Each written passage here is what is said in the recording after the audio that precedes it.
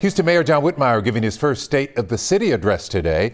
The event, emceed by our Mia Gradney, was held at the Hilton Americas downtown. Mayor Whitmire discussing his 8 months in office, including the city's response to the derecho and Hurricane Beryl. He says one of his biggest accomplishments was finally striking a collective bargaining agreement with the firefighters union. We were fair to Houstonians taxpayers and fair to the firefighters. You cannot have a great city if you don't have sufficient police and fire and EMS and all the things that go into quality of life.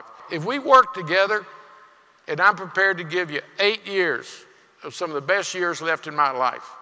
The mayor also says he wants to continue addressing quality of life issues like homelessness.